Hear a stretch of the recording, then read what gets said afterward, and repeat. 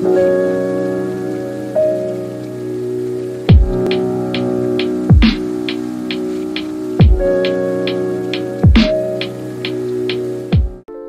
to this edition of Psychic Tips, How-Tos, and Tutorials, where it's all about helping you unlock your psychic potential. The topic of today's vlogcast is common signs from the other side.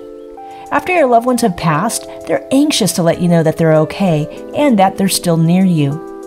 Your loved ones in spirit want to provide you not only with the comfort you need as you move through the myriad of emotions associated with the grief of their passing, but also want you to know that they can still help and assist you from the other side.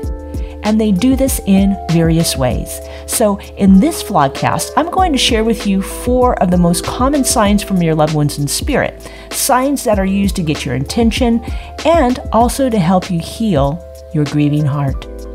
My name is Dar Payment, and I'm a professional psychic medium and channel who is passionate about sharing with you how to accelerate your psychic abilities.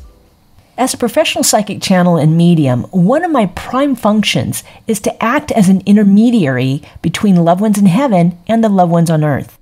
And without fail, during every session, the loved one in spirit has attempted to contact the person or persons I'm doing a reading for. But unfortunately, many times the attempted communication goes unnoticed until the loved one becomes aware of the different ways loved ones in spirit can communicate with them. So what I'd like to do is share with you 4 of the most common signs from your loved ones in spirit that have been prevalent in my own mediumship practice so that you can become aware of how your loved ones might be trying to communicate with you from the other side. The first common sign is hearing their voice.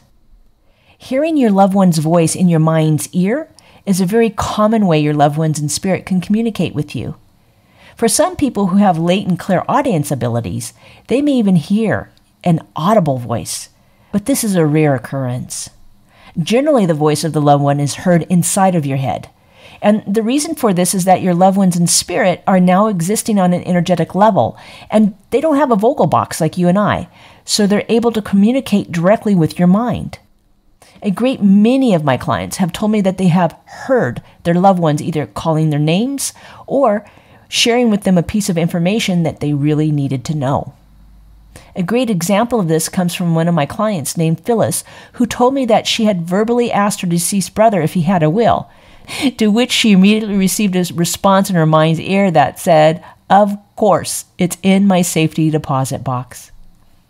The second real common way that loved ones on the other side send you messages are through symbolic messages.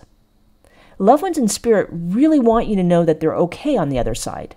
And another common way they might communicate with you is through the use of symbolic words, phrases, and numbers. The symbolic messages might come in print form, such as from books or magazines falling open to a certain page that might have an encouraging word or phrase written on it that you really need at that moment. But it also may come from television or radio advertisements or lyrics from a particular song that you might hear. Often clients report to me that in their deepest sorrow, that something they have either heard or read immediately comforted them and eased their grieving heart. It was 1983, a Friday to be exact. My college friend Yuki Koda and I sat under a tree basking in the warm October sun. Yuki was a world-class archer and shared with me that she had the opportunity to compete for the American archery team in preparation for the 1984 Olympics in Los Angeles. Classically trained in the art of Zen archery, Yuki shared with me that she had reservations about competing. After questioning her a bit, she shared with me that her Kyudo teacher recently had passed. Kyudo is a discipline of Japanese archery, and it's a tradition in her art to receive permission from your sensei before entering into any group competition outside of the dojo. And she explained that to compete without permission would dishonor her sensei, whom she shared with me she was very close to. I told her to ask him for a sign about what to do and to be open for the signs and synchronicities around her for the next few days, and I promised her that she would receive an answer.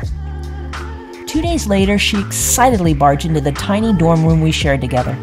Dar, I was walking to the gym with my archery bow thinking about my sensei. I was listening to the song Footloose on my new Walkman at the time, and the cassette tape got stuck and kept looping on the following lyrics.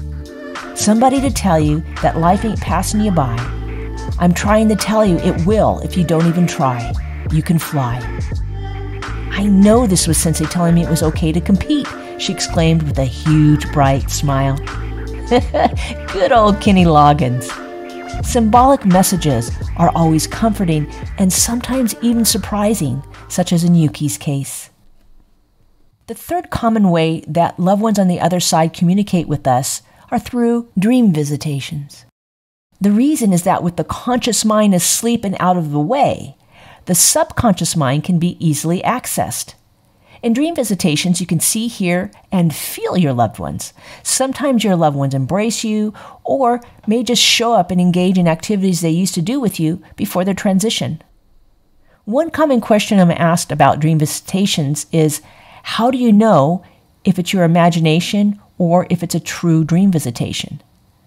Well, the way you know that it's a true dream visitation is because that dream is very lucid.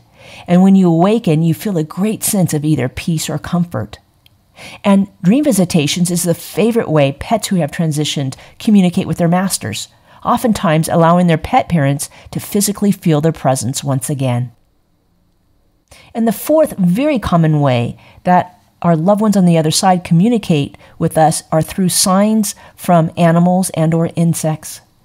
You know, loved ones in spirit often enjoy letting you know they're around you by causing you to notice birds or insects, such as butterflies or dragonflies.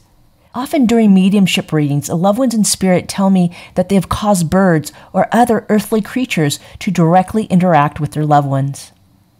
Mary, a widow, shared with me how her husband loved to watch deer play. They lived in a semi-mountainous area in Southern California, and at various times had the opportunity to watch a few deer frolic and play in their backyard. 2 weeks after her husband passed, Mary said that she sat on the back porch, feeling emotionally numb and saddened by the loss of her husband. She said that all of a sudden, a doe appeared in her yard, and instead of keeping its distance, it strode up to the porch, looked her straight in the eyes for a few minutes, then turned around and slowly made its way back into the forest. Mary said with a huge smile, "I knew beyond a doubt that it was my husband Dan letting me know that I would be okay." Learning to recognize the common signs from your loved ones in spirit will not only help to soften the pain of a broken heart, but will also provide you with the comfort that your loved ones are okay and available to you even after their passing. Be open to and pay attention to the many signs and ways your loved ones in spirit attempt to contact you each day. And more importantly, acknowledge your loved ones every time you notice their attempts to communicate with you, for their prime motive is only love. If you enjoyed this vlogcast, I invite you to like and subscribe, and I'll make sure to give you more tools, techniques, and how-tos to help you live the psychic life. This is Dar Payment, wishing you blessings, love, and light.